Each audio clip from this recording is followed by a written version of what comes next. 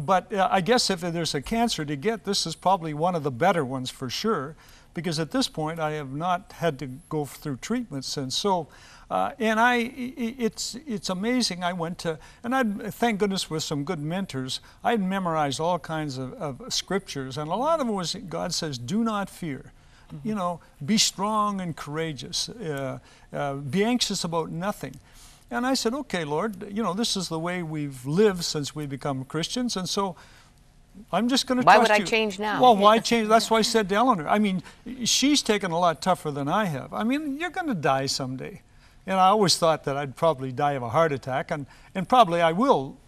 You know, I could easily die of a heart attack before I die of cancer. But I think that God says, take today, give it the best shot you can, and if you wake up tomorrow, give it another shot tomorrow. So we have decided we're not going to worry about tomorrow. But we surely have learned that we're going to smell the roses. We're not going to miss a day. And I've learned to, and the other interesting part about it is I thought I was taking good care of myself. Well, we found a guy the last 2 months, I'm on a pretty strict diet on that. It's amazing how much better you feel when you really get intense. You actually feel healthier here today than when you were here. When were you here last? Oh, what month was that? A couple of months ago, I think it was. Yeah. But the point is, you're feeling better. Well, I'm a serious diet. I take all sugar out of my diet. I have no sugar in 2 months, and I'll tell you, for a dessert guy, that is difficult. But and a great baker right beside you. I know this. I would put this woman against anybody in the world in the kitchen. And so, but I can't have any bread, so there's no wheat, so I can't any bread. And it's amazing. I've lost 10 pounds, but I've never been stronger in terms of working out. Like I can do 55 push-ups now, where when I started, I can only do about 35. And so it's amazing how, but you know, I'm wise enough that I'm certainly not out of the woods. I've got cancer, I'm full of cancer, and at some point there'll be a day of reckoning, but... You're strengthening your ability to do this journey. That's exact. I'm doing everything I can. I think that God says your body is a temple of the Holy Spirit. And so I'm a lot more cognizant of what I put into my body, and we were on, I would say on the average, we would probably be in the top percentiles of how we ate, but definitely far too much sugar. It sounds as if you're de-yeasting your system. Yes. Nothing that contains yeast or feeds yeast. Sugar feeds yeast is like Pac-Man. And sugar feeds cancer. Ah. I had read that years ago about that there was a connection. They felt there was a connection there. And so I think the two together are deadly as far as the internal organs. So is he cutting back, Eleanor? Yes, he has. He has yes. The last 2 months he's been much, much better. It's not that I didn't expect a straight answer from him, but I just... Well, he used to always keep saying, no, well, yes, we'll cut back. Next year I'm going to cut back. Well, then finally it's hit that he's had to cut back right now to give his body a chance. I mean, because you need your rest. Fatigue is a killer. Also, whether you're healthy or unhealthy, and the travel and the speaking. Speaking takes a lot out of you.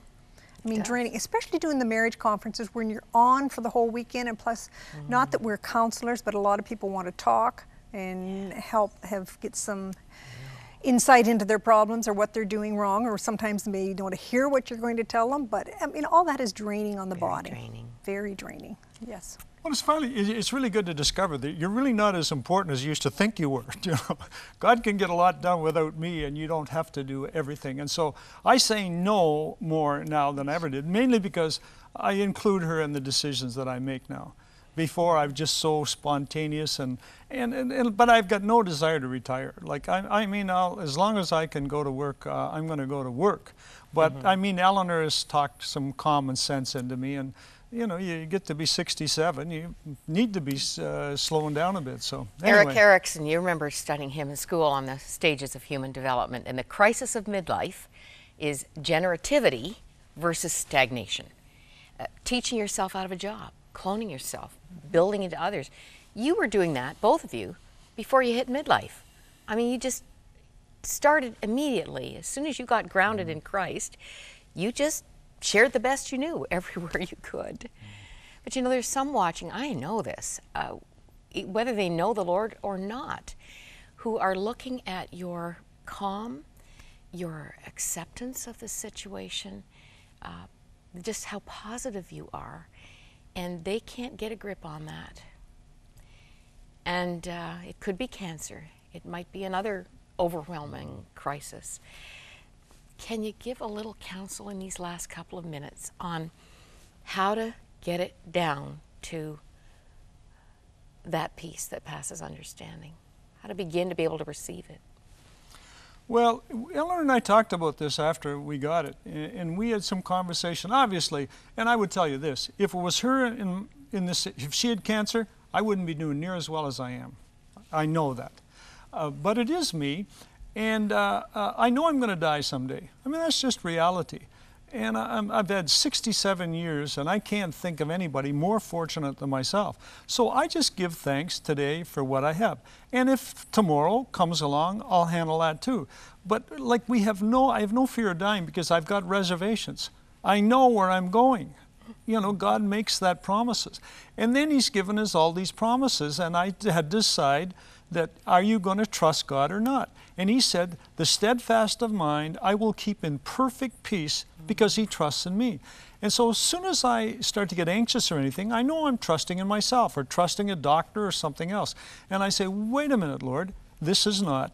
And that wonderful 23rd Psalm, the Lord is my shepherd, I shall not want. And he goes on, and so Lord, maybe because I've had several concussions over the years and no sense, no feeling. And so but the bottom line is I've decided to trust God. And He never promises the rose-free, the wrinkle-free life. John 16:33, one of the first verses I get our men to memorize. In this world you will have trouble. But He says, take cheer because I have overcome the world. In other words, put your hand in my hand and we'll get through this.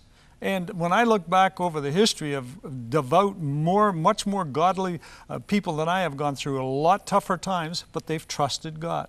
And so I've always said I want to finish well. And so I get up every morning, okay, Lord, there's another day. You know how weak I am, but I know that you're strong.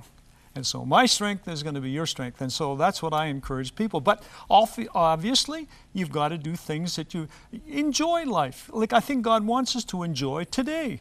And so go out for a walk, enjoy the beautiful birds, cardinals. There was a cardinal in our backyard this morning. I mean, man, this is so beautiful, and all the flowers are out right now on the trees. And so take today, enjoy what you can, and if tomorrow shows up, then take a shot at that too. We've been so blessed to have this time with you, and we're going to track with you. We're going to pray for you. That would be good. In Psalm 138, verse 3, David said, when I pray, you answer me and encourage me by giving me the strength I need. Paul and Eleanor, I hope that you will just experience God's hug through this journey and His surprises. How many push-ups already are you up to? Don't even say. Oh my goodness. You're an encouragement to us. Thank you.